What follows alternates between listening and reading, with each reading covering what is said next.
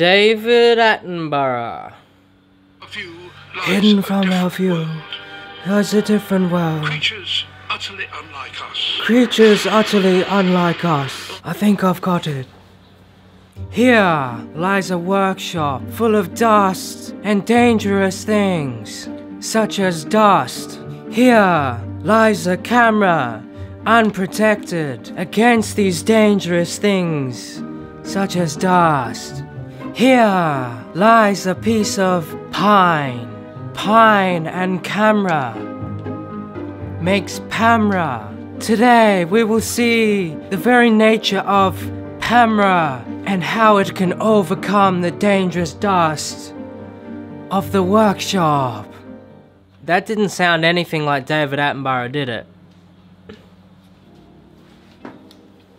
Like, you watch David Attenborough and they have like hidden cameras. They have like a rock cam, a log cam, dung cam, who knows what else bloomin' cam. I got a couple DSLRs which I chuck in the workshop and they get riddled with dust and rubbish and everything.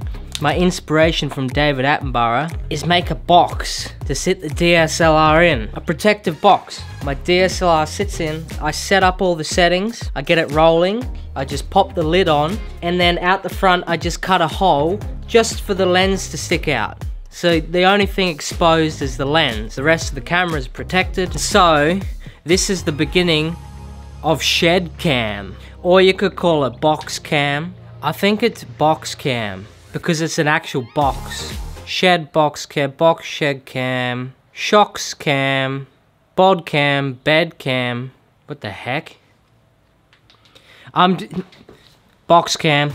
To make this box for the cam, you will need timber. I just had some pine lying around, and I'm kind of I don't like particle board or chipboard. I like the real stuff. Cordless tools, or corded, as long as it can drill holes and screw screws. You can cut the timber by hand. I've got my mitre helpful mighty saw, my mighty miter saw.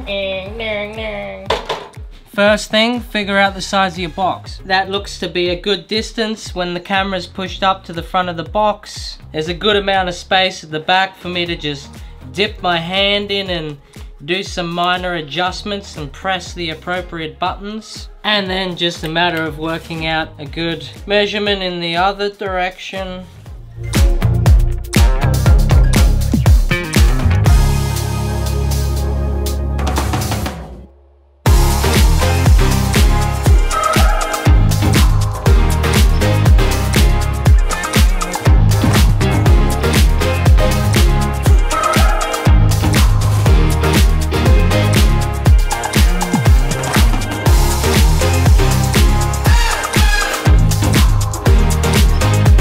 For the lid, it's a little bit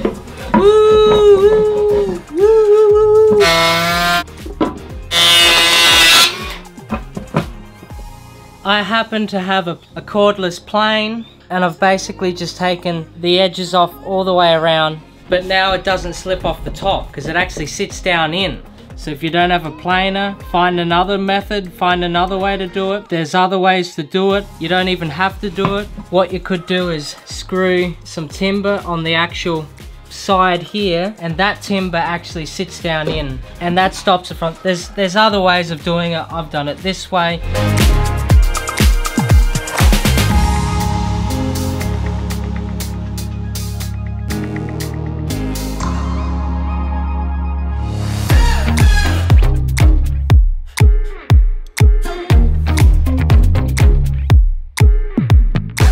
This is BOXCAM as complete as I can get it today. There's a few more adjustments I need to make. I'll have a piece of foam in the bottom so the camera sits nicely on a soft surface. Your camera sits in the box. The lid goes on top. This window is cut much larger than the lens itself. What I'll need to do is source a piece of rubber, and the rubber will sit on the front and cover this window. But I'll cut a hole in the piece of rubber so it very tightly fits around the outside of this lens. So when I push the camera in and the lens, the tip of the lens just through the rubber, that it creates like a seal and stops dirt and rubbish going in. I'll also look at a mount on the bottom so I can possibly mount it on a tripod or a stand, but at the moment this can easily sit on the bench and me work over here. BOXCAM will be especially important for the upcoming films I'll be doing in my small studio here. It's a confined space, there'll be dust, there'll be sparks going everywhere in here, and there's every chance all that rubbish is gonna get in my camera. I'm very confident that BOXCAM will be the solution to this problem. Hope you enjoyed that. Give me a thumbs up if you liked it, subscribe down here. Tune in next episode for more funness, and at some stage I will be finishing off BOXCAM and I will show you the completo, the finishto, of it working. BOXCAM in action.